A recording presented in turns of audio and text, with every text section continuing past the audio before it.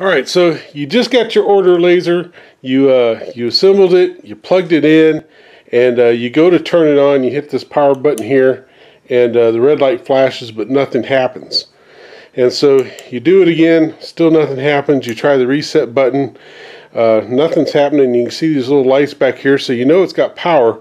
What the problem is, and what you're going to need to do to fix this, is go get you a 1/2-inch wrench and hold that in your left hand, and then at the same time take your right hand and push and hold that power button for about 4 seconds.